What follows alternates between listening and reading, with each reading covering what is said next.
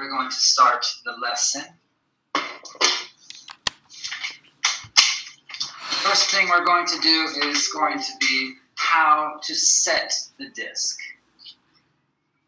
Starting with the center delay set. After that, we'll go into the rim delay sets. Then we'll talk about spotting the disc. And then we'll go through the common mistakes, the common errors. And so the first thing I want to talk about is the center delay set. So the center delay set, well, the center delay is where you have it on the center and you continue to spin the frisbee on the center. And what happens is when people try to set the center delay, often they set it and the angle goes in all kinds of different directions. So what we're going to try to learn today is how to keep a consistent angle on the center set. Well, it's very similar to the ball toss in tennis. So if you see people doing a ball toss in tennis, you'll see them crouch, coil, and then put their hand up. Well, why don't they just put their hand up? If you just put your hand up, it should work. Why do they crouch? Why do they bend their knees? Well, when you crouch and bend your knees, it gives what I call extra weight to the disc. The heavier the disc is, the more you have to push up against, and the more flat or the more stable the angle is going to be. So for example, if I try to set the disc just using my hand, you'll see all the kind of different angles I'm getting. Now, if I do the same thing, I'll go sideways here. So this is without using my legs. You can see it's kind of jumping all over the place. Now, if I come down with it and bend my knees, can you see my knees bending here? Let me tilt this down a little bit. Okay, so you see my knees are bending now. Now watch what happens. You see that? I also have a longer time that I'm making contact with the disc because I'm bringing it down, and as I'm bringing it up, if I'm just pushing it up now, it happens immediately. When I'm bringing it down, then I have a longer time to bring it up, and then I have more control.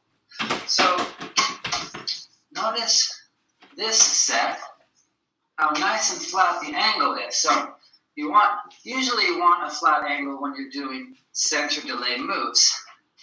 However, when you're doing a pull, if you do a flat angle every time, you're not going to be able to get the pull. Why not? Because you actually have to have a slight inclination. For example, under the leg pull, here's a flat angle. Under the leg pull, under the leg pull, under the leg pull. And now look at this angle. Under the leg pull. There it is. Notice that the angle is actually at about 5%. It's not flat. How do I get a flat angle on the camera here? Yeah. Okay, it's not flat. It's about like that. And it's coming back at me. Okay, so the first thing we need to learn in order to make this center set, well, the first thing is your hand position.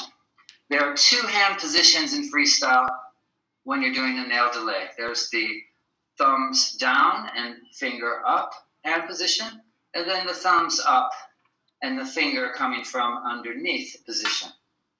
This position gives you very little ability to move because you're kind of stuck here. Whereas this position, you really have a lot more flexibility, and this is the best position to do the under the leg moves and these type of moves. You can still do under the leg like this. You just don't have quite as much flexibility. And for what I'm going to teach you now, it's going to be a lot better to have this position, the underhand position. Now notice my other fingers. I'm not going like this. my other fingers are extended. Why? Because as you're delaying the disc, if your fingers are closed like this, you're in a fist and you're more tense. When your other fingers are like this, you actually have a wider area of movement, and as you're angling the disc in different angles, you're not going to be hitting it or touching it, and it just gives you more of a flexibility with the type of angle. So this is basically what you want to do. Make yourself a high five hand and bring one finger up, and that is the hand position, the finger position. I'm using my index finger. You can also use the other fingers, whichever you want. This finger is fine as well, but it's a little harder to keep the other fingers out of the way. So for me, it's easier to use the index fingers like this. And I've got a disc where I've actually color-coded the bottom here. That's the bottom. And I'm going to show you. See if you can see that. Go up with it here. Okay, so.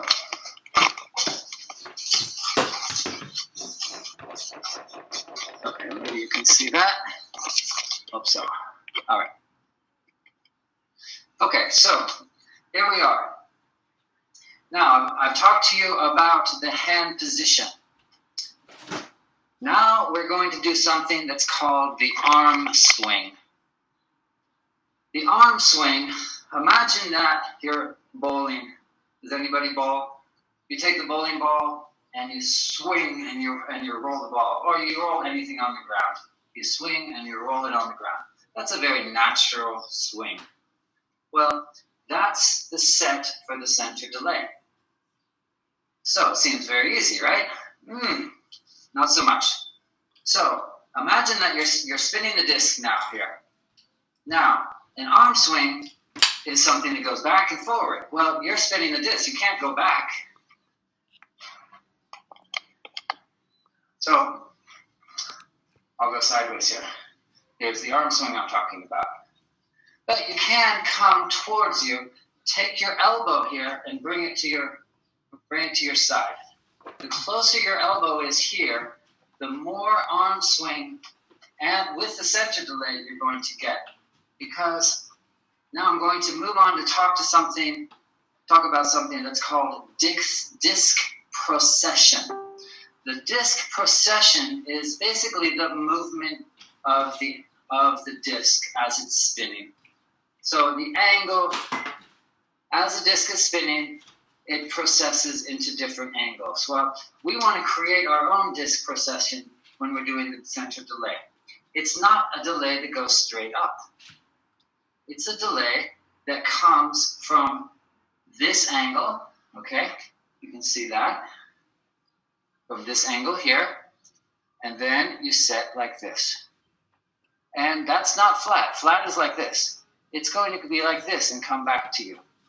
So it's like a rocking motion. It starts here and goes here. I'm exaggerating a little bit, but that's the idea. So watch. Now, here it is. I have it too far away from me. I'm going to bring it close. Now I'm going to step backwards and I'm going to bend my knees. By lowering the disc, I'm going to change the angle. Now watch this. The disc is usually in the center, right?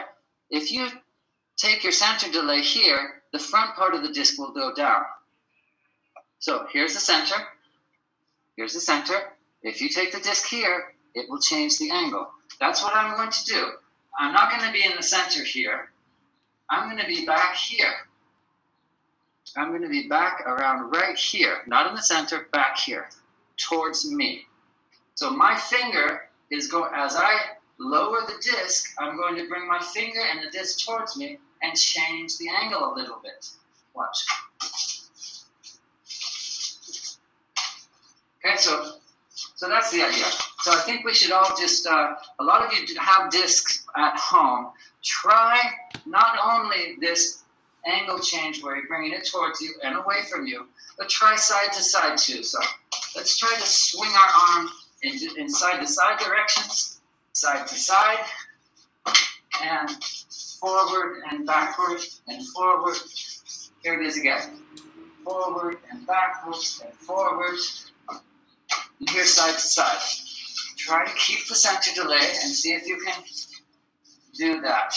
Once you've mastered the sort of different angles like that, then it's going to give you the angle that you need for a center delay set.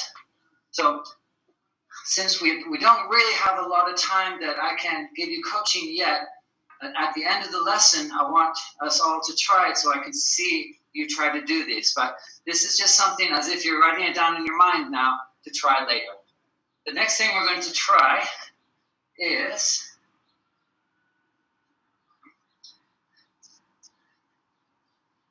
to set the angle and make different catches. So we're going to center delay into pull. So actually, first of all, let's just do a basic pull. So, okay, now I've got my center delay.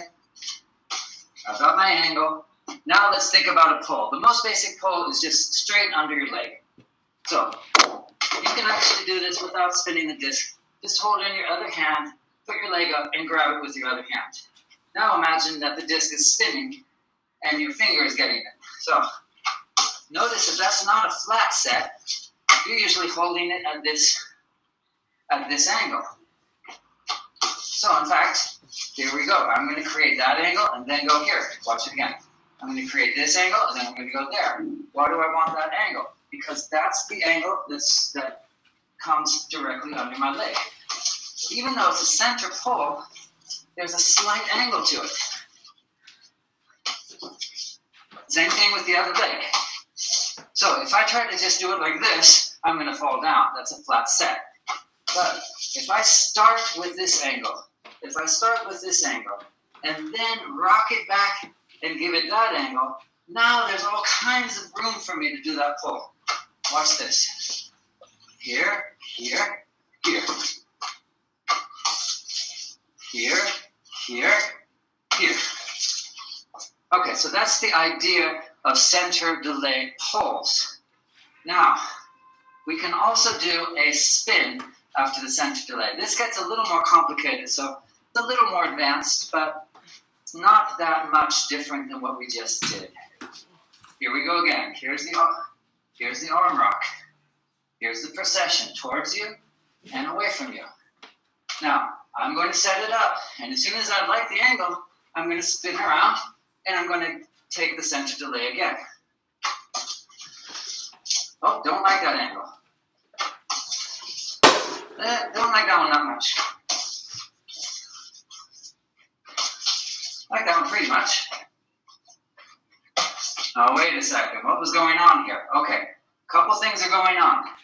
Notice I'm bending my knees when I'm setting this set. Okay, so after we finish this, we'll do the rim delays, and then I'm going to show you a video of Eduardo Turi and how he sets his double spinning set, which is basically the same set you set for no spins, for under the leg pulls, for one spin, for two spins. It's always the same set. But for a double spinning set, you really have to set it higher. And when you set it higher, you're going to bend your knees a little more, because it needs to be heavier and you need to go down lower. So this is just one. Now if I was doing a double spin, I'd go like that. Okay? I'm not going to do a double spin now because I have lots of breakables here, but 2, 1. Imagine that was a double spin. So you notice that I'm coming back a little further, I'm bending my knees a little bit more, I'm bending my knees a little more, and then I'm going up. Now where do you let the disc off? Well, you start just below your hip here, and you leave the frisbee about at the bottom, about your belly button. So it's from here to here. Now you leave the frisbee. Your hand stays and the frisbee goes up. Okay. The last thing I want to do with the center delay is talk about how to do one spin into a pull. So remember, we did our processions. If I do this pull, I notice the angle first. This is the angle I want. So I need to go and rock the other angle like a mirror. If If I want that angle, I begin with this angle. So I'm going to begin with this angle, boom. I'm going to begin with this angle, boom. Now, there's one more move I can do, and this is called a figure four pull-out. With this time, I don't want this angle, because I'm pulling it here, this direction. So if it's coming this direction, that's the angle. The other ones are coming this direction and this direction. This time, I'm going to be coming in this direction. So what angle do I want? Well, that's the angle I want. How do I set it? The opposite. So I have to go across my body and then give it that angle.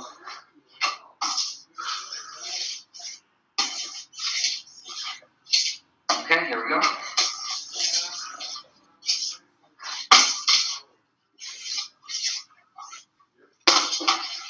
And that's it. Okay, so the last thing was doing spinning catches with the center delay. And catches are very easy when you get the right angle on it. And pretty much it's always going to be that angle, that's that under the leg angle, like this, or the other angle, which is the left-handed angle as well, for setting these type of moves. Once again, you can do all of these moves left-handed as well.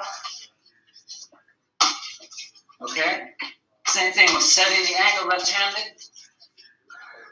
Watch this. So I want this angle to do a right-handed pull.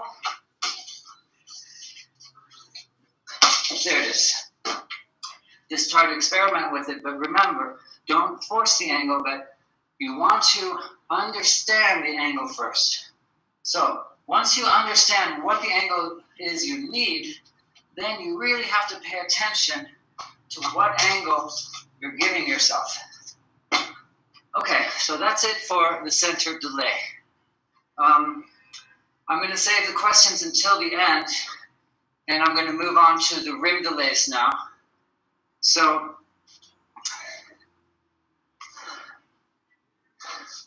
if you notice this disc, I've colored it into 4 different quadrants. Well, what are the quadrants for? Well, when you do it, rim delay is much different than a center delay. The rim delay means you're taking your fingernail and you're continuing the spin of the disc on your nail. Well, the idea is the same. We want to create angles. But when you have a rim delay, suddenly the angle wants to keep processing by itself. So, for example, if I have a center delay and I let it go to the rim, it's going to start processing in this direction and eventually go in a full circle. Well, what's useful to me? Well, remember the center delay? If I want this pull, if I want this angle, I should start like this. Same thing with the rim delay. If I'm getting a rim delay, then I actually start with that opposite angle. Now, it's spinning here and it's starting to process and the angle is changing. Now I have to wait. Don't go now because that's going to go over my head. Now, if I go this way, it's going to go way to the left. Wait, there it is. That's the angle. Now I push it. And that's the angle for this pull. Watch, wait. There it is. I even got a center delay off of it. So the key with this is to create the angle. If you just go like this, you're never going to get the right angle. Once again, we're talking about bending your knees and dropping your hand. Remember the center delay. We bent our knees and we dropped our hand, then we went up. With the rim delay, same thing, and we want to put a little twist. Because if we start here and we let it get behind us, here, kind of twist our hips a little bit. Start here, let it get behind you, and now you can come up. So once again, the motion of the rim delay is, it's in the rim here. It's processing. You're dropping your hand. Notice how my fingers are out of the way. My fingers are not like this. If my fingers are like this, I'm hitting it. My fingers are like that. Okay, so there's my hand. Here's a center delay. Now it's a rim delay.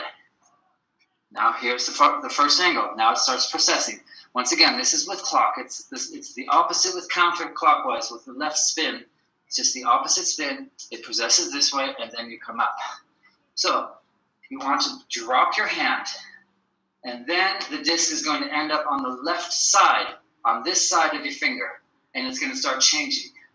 Once you get the right angle, now you turn your hand into the second position. We started with this position. We're going to end with this position. It's this. So we should all practice this movement right here. Watch. There it is. Just experiment with it. You can see I'm going fast. You really should go slower. The slower you can do it, the more control you're going to have. Practice even going in a circle like this, and then pushing it up. Here we go again. Start at this height. Drop it down, go in a circle, and see where you go. Start to experiment with it. See if you can get that angle that you're looking for. See, that wasn't a good angle. That's the angle. Look, no, that's not it. That's not it. Go slower. That was it. Look, there's that other one for the left hand. Wait, and there it is again. So, that is the basic of the rim delay. Now, let's try a couple variations. The variations with the rim delay are plentiful. There are tons. Think of basically any type of move you can do with under the leg, behind the back, those kinds of moves, and you can do a rim delay to them. The first, most basic one is the under the leg rim delay. So remember we did the under the leg pull. We kind of got an angle on it, and we did an under the leg pull. Well, do the same thing, but let it come down to the rim. Now notice how I dropped my head. Why did I drop my head that time? Because I want it because with the center delay I bring it up. With the rim delay you kind of keep going down. With the rim delay you have to keep going down and then wait for the angle and come up. So watch this. Now wait, there's the angle. One more time. Down. Wait, that's the angle. Okay? One more time. Oh, there it is. Okay. Now other variations of the pull out with the rim delay. Obviously the other leg like this. Behind the back. I'm going to use my setup here. Okay, and then there's tons of other ones. Some easier ones for beginners. With the right hand, remember, we've been doing this. What we can do is we can put our leg into it. Well, that looked easy, didn't it? Well, it's coming down, and there it is, with the left hand. One of the most basic ones, with your left hand, remember, it's the same motion. Left hand, center, drop it, and come back. Once again, my fingers are like this. With the left hand, with clockwise spin, this is a much more restricted movement. With the right hand, you've got a lot more movement. With the left hand, you're kind of here. But you can very easily take this thing and put it under your leg. And put it under your leg, and put it behind your back. It's always the same movement, but you have to keep, notice how my hand is here as I'm spinning this. I'm making sure that my fingers are out of the way and that I've got movement coming down and forward, coming down and then forward. Okay, next thing I want to talk about very quickly is the rim set into a center delay. So, we're working on our rim set. Now I want to get it up into the air and do one spin. Now if I can do one spin and I can get a center delay, then that's good. That means I'm controlling where that rim set is going. So, do it this direction. So this is something else to try. Until you're able to spin and locate the frisbee, it's going to be very difficult to spin and catch it. So a nail delay is a good way to start with spinning, nail delay, rim set moves. And then eventually you can get it so that you're catching it under your leg after one spin. And it's coming together pretty well. There are different angles that you can set.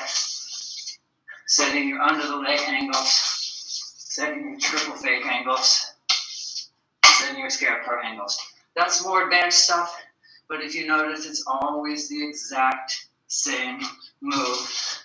And with counter, it's the exact same thing on the other side. Here it is with counter. It's here, and then there. Okay, so the next thing I wanted to do is talk about the common mistakes. Actually, before that, I want to have my assistant come, and we're going to move on, and we're going to talk about something called spotting the disc. So I've got my little disc spotter here. What's this? Looks like I'm fishing. Well, this is going to help us understand how to do the spinning moves. When you do a spin, you have to locate the frisbee 2 times. So in just a moment, I'm going to have my lovely assistant come and join me. But for now, okay, so imagine I want to do one center delay, do one spin, and do one pull out under my leg. Well, when I'm spinning, I've lost the frisbee. So I want to set it. Let me get further away so you can see my feet here. The feet are pretty important for this move. Okay. Okay, so watch my feet here. Okay, here's the set. I've got my right leg behind me here. My left foot is in front. I'm going to bend. Now, if you try to do moves with both your feet together, you're not going to have any sideways and pivot action. So your rock, it's better if you have one leg in front. Left leg in front. Now, here's the set. Boom. Okay, now the set is here, and I'm going to do my spin. And then my pull out. So here's the idea.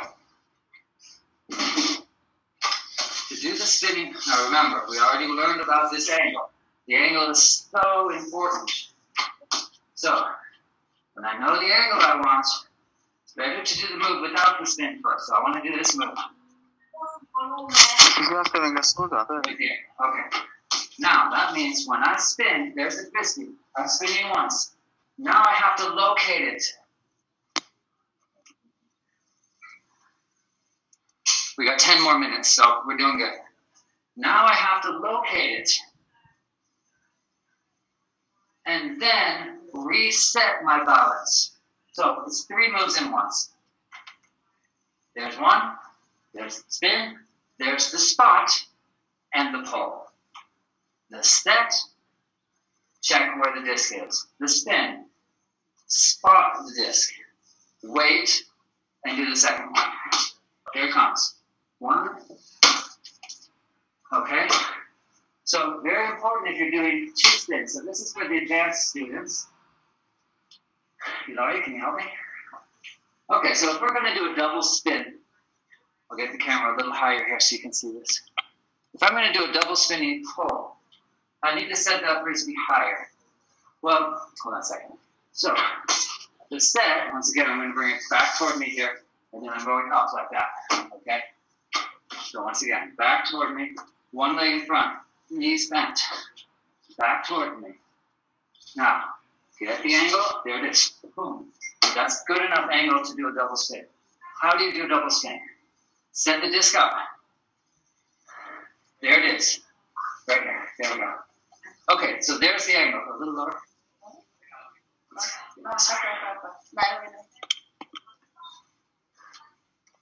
Okay.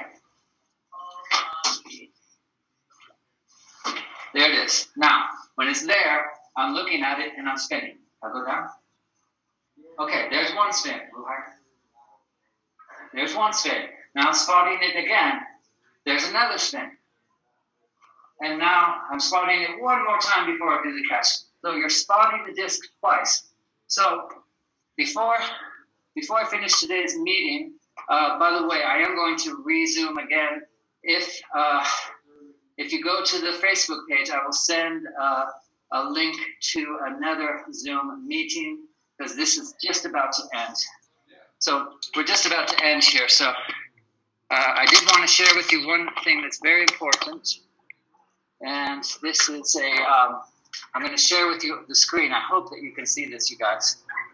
Let me go ahead and share with you this. Okay. So take a look at this video. This is Eduardo Turi. Well, Eduardo Turi is going to do a double spinning pull. Now watch. The disc is raised upward. You see the angle of the disc here? Now, his right knee is beginning to straighten as he's doing the setup. So now you can see his right leg is straightening. Now look at the spotting of the disc. And the angle is not a flat angle here. We've got a little bit of an angle. Okay, now he spots the disc again. And there it is again. Look at his eyes. His eyes are focused on that disc. And there's the pull. Once again, that is not a flat angle. It's a little bit of an angle with the precession. So here it is again. And here's some of his rim delay moves. So you notice how he does that rim delay. He's coming down. Look at how low he gets. Look at how low. It's almost touching the ground. Now he comes up. So that's what you want to keep practicing. See the angle. The angle starts, that's the opposite angle he wants, and he ends up with the angle that he wants, right there. See that angle? So there's the angle that you want, and that takes a lot of practice, but look at this. See, that's the opposite angle. Now wait, he'll come up, and that's the angle. One more time. So I'm going to show you just a couple more here that I took from a beach tournament. I know we missed the beach right now. Here's the angle again. Take a look here. Notice how he's setting that flamingo. Here's with the left hand. Look at her fingers here. So she's got one finger making the connection, and she's going down. See how far down she is. But watch the result. Look at how nice the angle is when she comes up. Okay? And another one here is with the left hand as well. You can see his fingers. And go down and up. And here's Francesco going with the under the leg. So this is the same thing. He's got it on his left hand. He gets it here. And you swoop it down and then up. Okay, so we're down to 4 minutes left. I hope you all enjoyed that. I didn't really have time for feedback, so I'm going to go ahead and stop sharing this. And does anybody have a quick question before we finish? I know this was all in English, Adriana. I know that you were able to understand it, but I don't know if the other Colombian players were. Any quick questions that you guys have? I can see the chat now. How do I fix my facial expressions? Well, that's a permanent condition, James. Sorry. Being recorded. I don't know if it's being recorded.